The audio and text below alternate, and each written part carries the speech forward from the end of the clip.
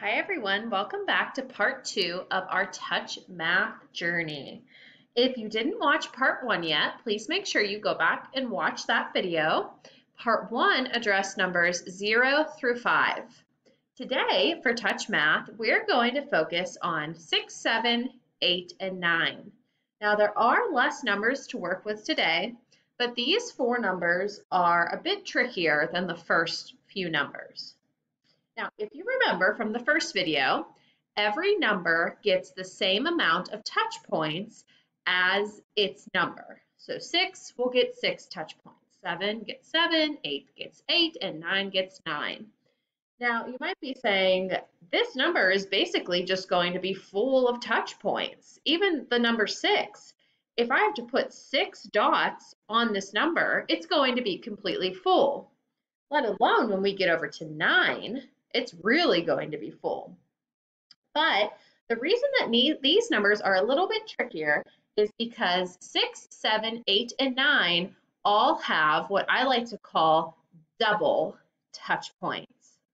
So instead of tapping my pencil one time, we're actually going to tap 1, 2, 2 times with our pencil. Let me show you where our touch points go on the number 6. The first touch point goes right at the top. That's touch point number 1. Then to show number 2, I'm actually going to draw another circle. So when I tap with my pencil, I'm going to go like this. 1, 2. I hit the same spot twice. So I have 1, 2. Then right in the middle of our straight line in our 6, we're going to do 3, 4, and then I'm going to come down toward the bottom, 5, 6. So instead of having 6 different touch points, we actually only have 3 spots that we're just going to tap 2 times each. 1, 2, 3, 4, 5, 6. That's why we draw these a little bit differently. We draw a regular dot and then a circle around it. That means it's a double. 1, 2, 3, 4, 5, 6. So it makes it a little bit more manageable. Now let's go to number 7. 7 is actually very similar to number 6. It just has one difference. With 7, we're going to start at the top, just like we did with 6. And we're going to start with 1, 2, then in the middle, 3, 4, 5, 6. So it's very similar to 6, one at the top, one at the middle, one at the bottom. The only difference is that 7 gets a Rudolph nose. 7 and 9 get a nose, just like 5 got a belly button from the previous video. 7 gets a nose and it comes last. 1, 2, 3, 4, 5, 6, 7. I counted the exact same way. Let's review 6 one more time. 1, 2, 3, 4, 5, 6. And 7. 1, 2, 3, 4, 5, 6, 7. So those two are very similar, just that 7 has its nose. 8 is actually one of the ones that students really remember very well. 8 has 4 double touch points. 8 goes like this. 1, 2, 3, 4, 5, 6, 7, 8. This one is kind of like the number 4 from yesterday, where students can really remember where they go, but sometimes they put them in the wrong order. So we go left, right, left, right. 1, 2, 3, 4, 5, 6, 7, 8. That one is not too tricky, but it's just about remembering the order that they go in. The last number for touch points and for today is the number 9. 9, I would say, is the trickiest of the numbers because there's a lot of touch points and they're in some different spots. Here's how I teach my class how to remember these touch points. I have them think of the number 9 as a person. So here's the person's head and his body. We can only see the side of his body, but this is our person. Now, number 9 gets 4 double touch points and he gets a nose, just like number 7.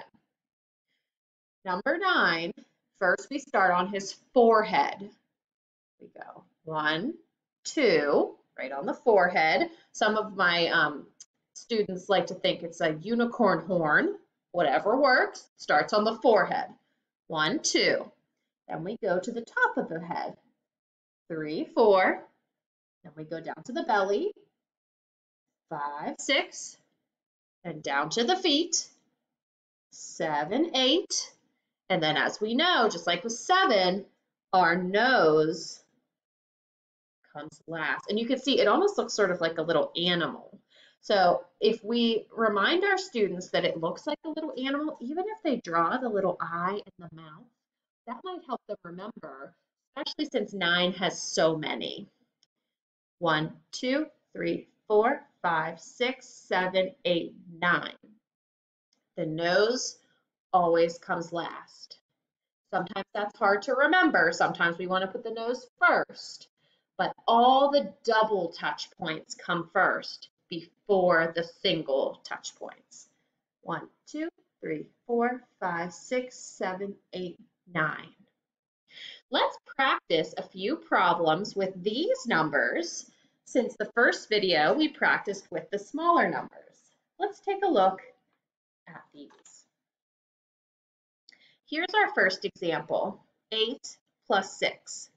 Now, if you watched yesterday's video, you'll remember that we only need to put touch points on the smaller number. So 8 is bigger, so I'm going to ignore that for now, and I'm just going to put them on the 6. 1, 2, 3, 4, 5, 6.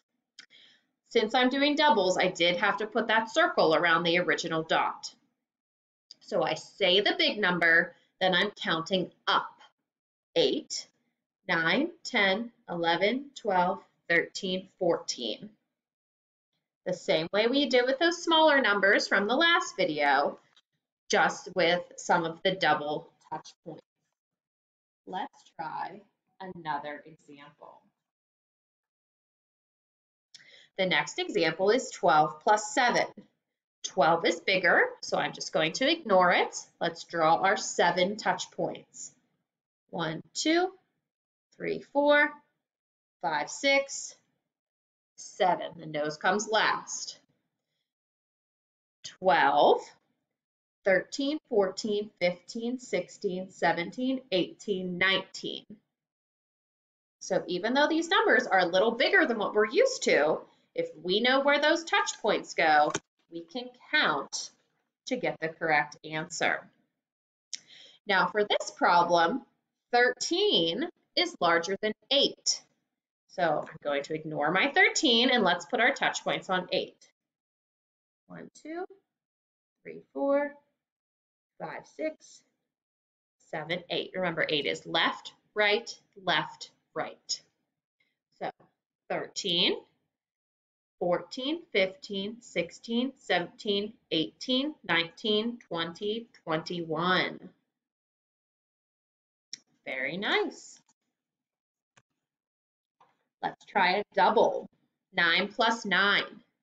Now we had a double yesterday. We had 4 plus 4. And in that double, we just got to pick which one we wanted to do. I'm going to draw my touch points on the second number. Now I'm going to remember my little character here. I know they get 2 on the forehead, 1 on the top of the head, 1 on the belly, 1 on the feet, and a nose. Okay, here we go. 9, 10, 11, 12, 13, 14, 15, 16, 17, 18. And that helps us count without using our fingers and without drawing a bunch of pictures. Last, let's try 2 subtraction problems since we did that yesterday. When we do subtraction, we ignore the first number and we touch point the second number. 2, 3, 4, 5, 6, 7. Now we need to remember to count down. So 16, 15, 14, 13, 12, 11, 10, 9.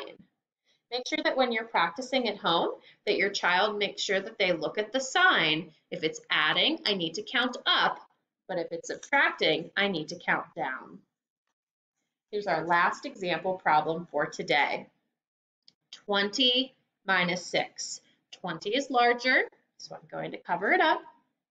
1, 2, 3, 4, 5, 6.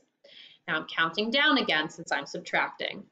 20, 19, 18, 17, 16, 15, 14. And that's it. Just like the last video we talked about, eventually your child will know exactly where these dots are. These 4 might take a little more time than the first few dots. That's okay. Once they have them down, they might not even need to draw them. They can just tap their pencil to help them find the answer.